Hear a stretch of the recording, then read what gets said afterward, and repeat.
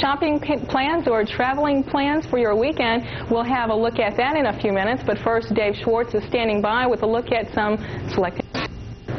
Well, let's take a look at it, and there really isn't much to look at. Check this out. How about that? There's only a little bit of snow in Colorado and, around Cheyenne, Wyoming.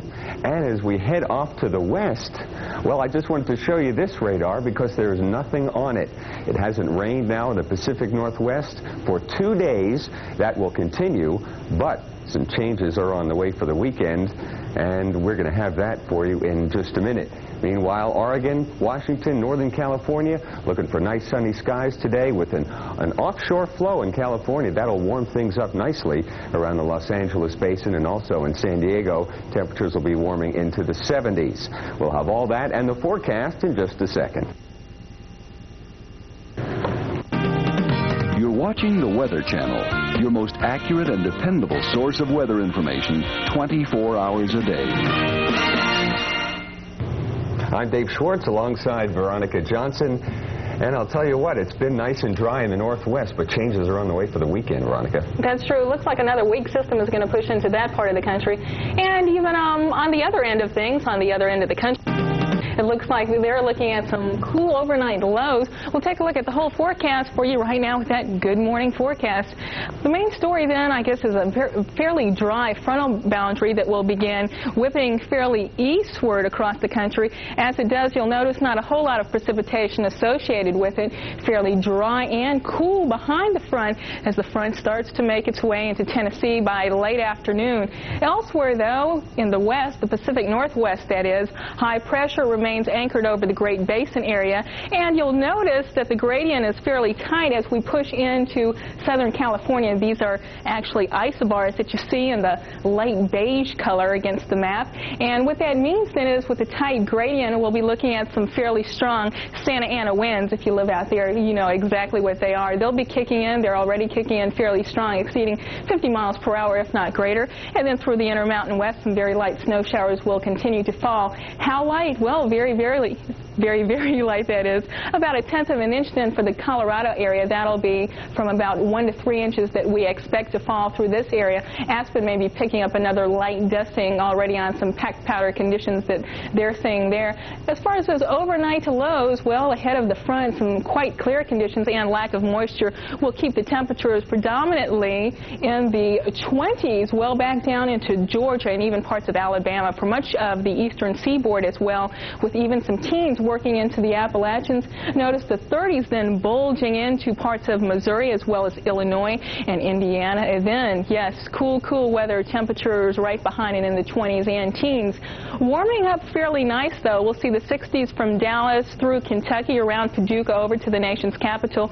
And yet another spill of cool air works its way into the Minnesota area as well as to the northeast. Warm along the coast, temperatures in the 60s there. And now with the rest of the forecast for your extended period, here's Dave Schwartz. Jet Stream. It looks like story, Veronica. Check it out. Look at this dip in the east. That's going to allow the cool air to get reinforced over the weekend. But then as we head towards Sunday, the jet stream pattern flattens out.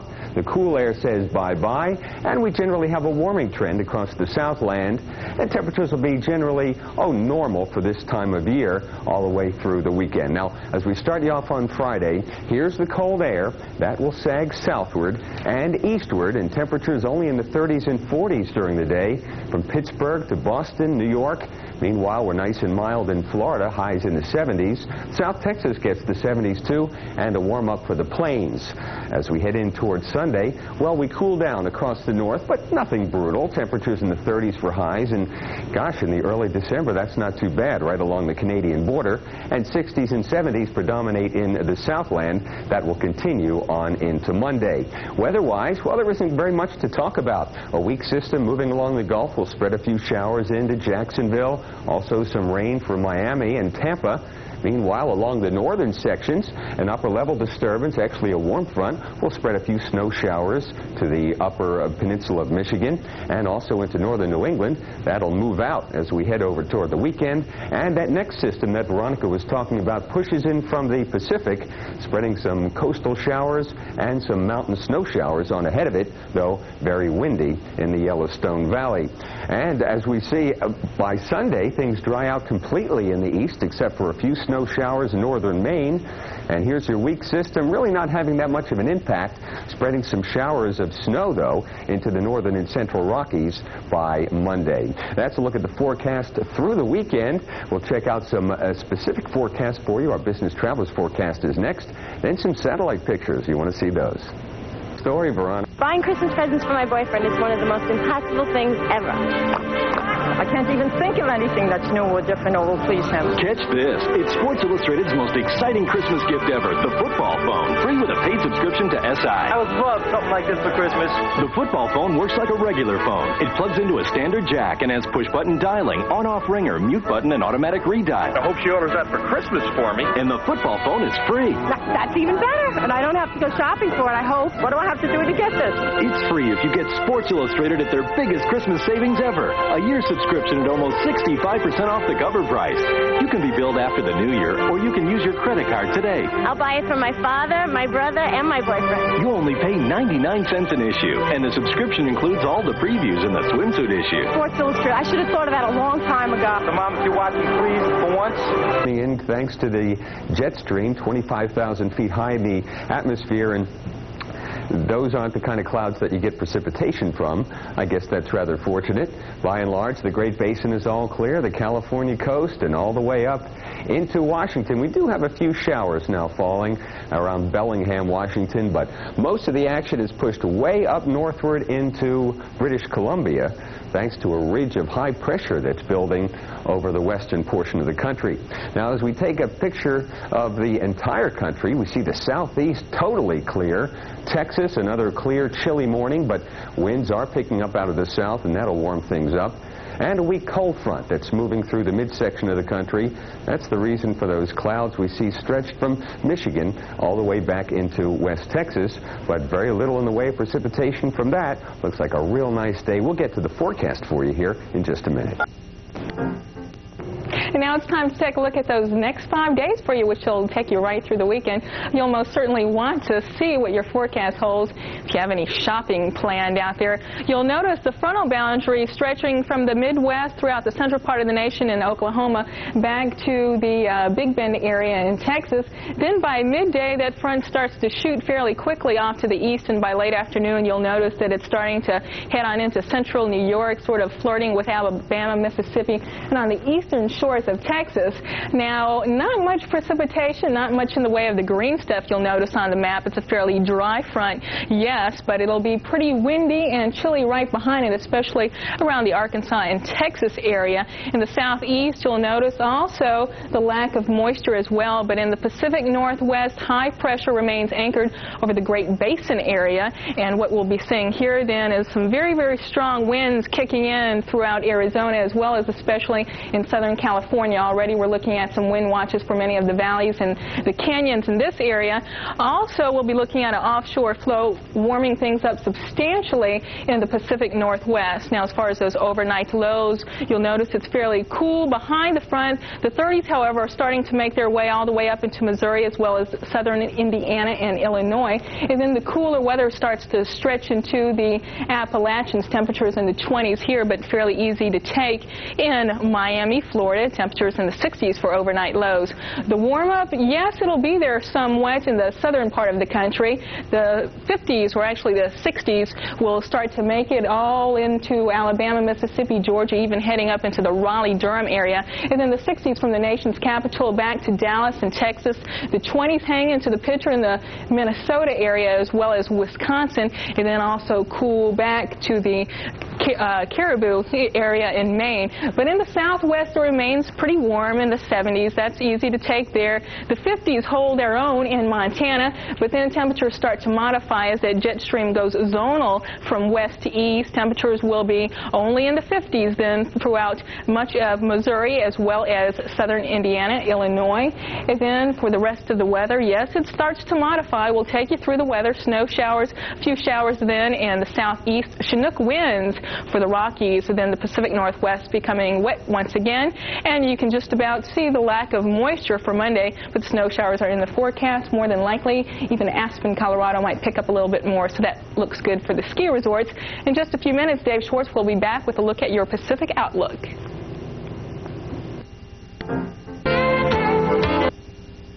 Veronica Johnson will be back to take a look at the forecast for Pacific Coast cities, and there's more for you too. Stay with us. In 1906, San Francisco was surprised by a devastating earthquake. Danger struck again in 1989. What's being done to prepare for the public safety?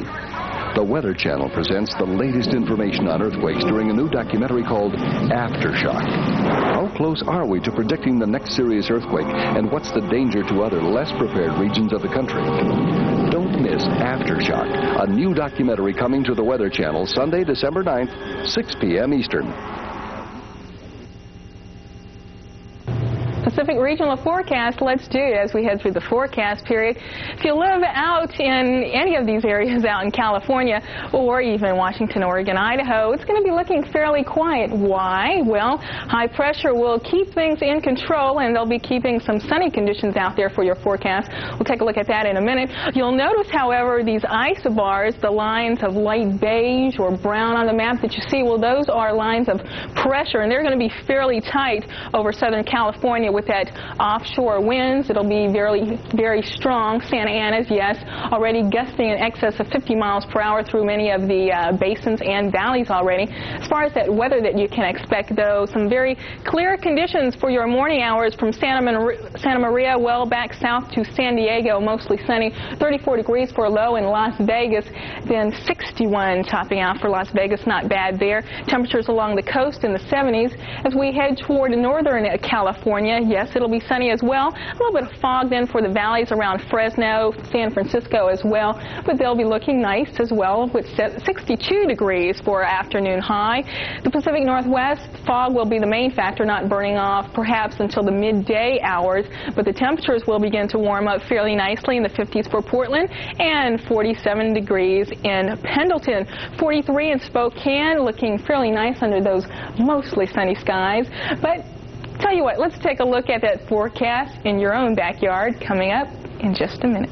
The forecast is going to be like high pressure or a dome of high pressure over the western part of the nation, and then it takes a trough in the east over the Ohio Valley. Some cooler and slightly disturbed weather pushing through this area.